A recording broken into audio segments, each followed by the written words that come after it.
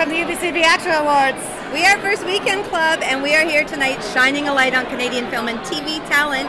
And if you visit our Twitter feed, you can check out all the awards announcements. And there's a lot of talent in this room. Whoa.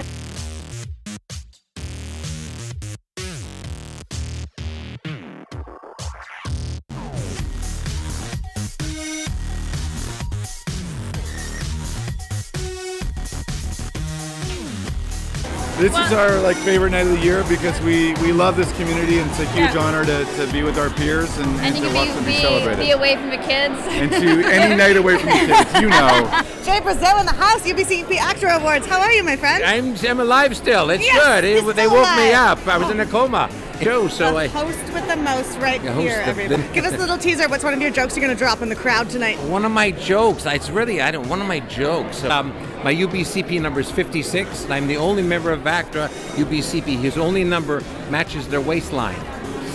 And there you have it. I was actually asked this year to be one of the judges. No! Fantastic. Yeah. Who have you judged so far? I can't tell you. Oh. Everyone. Jackson Davies. Yes, I am. So excited to be here. Now you're I'm the vice president. He's the vice president. Yeah, it does. I get the armored car and everything. Why do you think it's so important to support Canadian film, and not only that, right here in our own city? Because Canadian film are probably the best films in the world. Excellent crews, wonderful talent.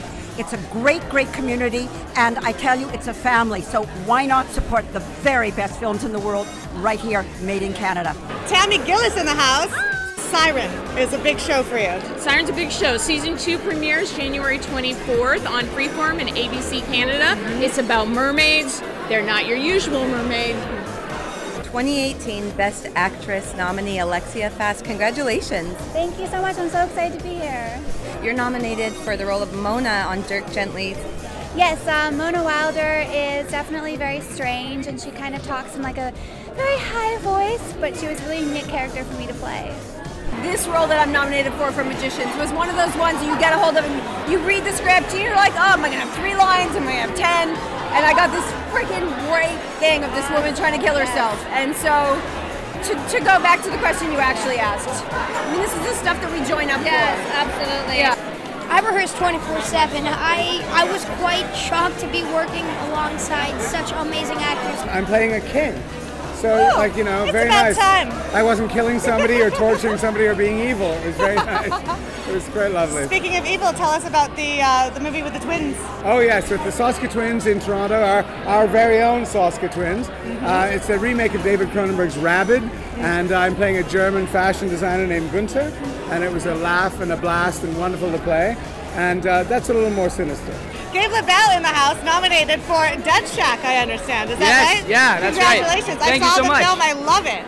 Yeah, it was really cool working with Lauren Holly. We had like a fight scene where I kind of tried to kill her a lot, so that's always exciting. Taylor Hastings, nominated tonight for UBCPACTRA Best Emerging Performer Award. Congratulations. Thanll you very much. How does it feel? Oh, it feels really good.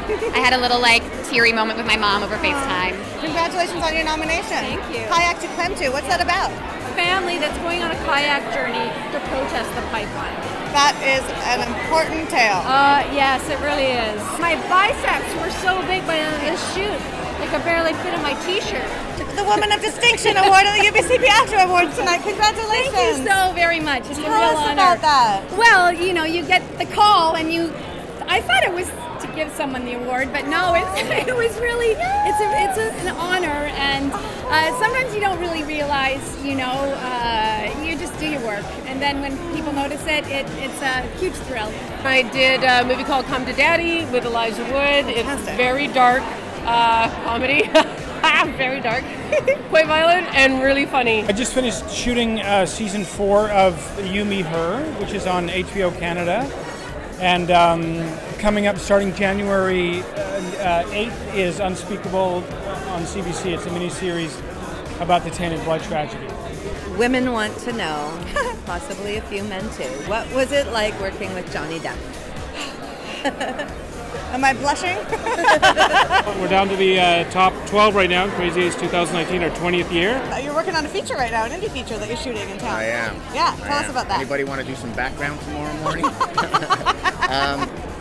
We're doing an indie feature called Daughter, about a father who is dealing with the death of his daughter. It's too down here for an award Sad show. Tale yet, by John but hopefully Cassini, which is going to move audiences. Yeah. Mayumi, it's been a really exciting year for you. You've been involved in a number of projects. You're going to be in Man of High Castle coming out soon. Man of High Castle, yes. I play the Crown Princess of Japan, and I've been on it since season 1, and then I'm reprising it now in season 4, so I'm very excited. Yeah. Ryan Robbins in the house. How are you, sir? Fantastic. Nice to see you. One of our most beloved Canadian stars. Come on. What's your favorite thing that you're working on right now? Pure, definitely. It's based on actual events about the Mennonite Mafia.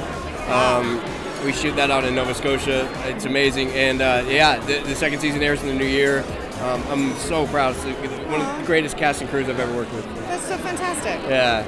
We supported the premiere of Woodland. Yeah, Woodland and Whistler. That was amazing and so much fun. I like that you don't have a spoon anymore propping up your microphone. That's good.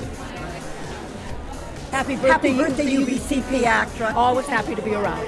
Happy birthday, happy anniversary. Thank you for everything you do for us, and love you. Richard Harmon, everyone. First Weekend Club, the best.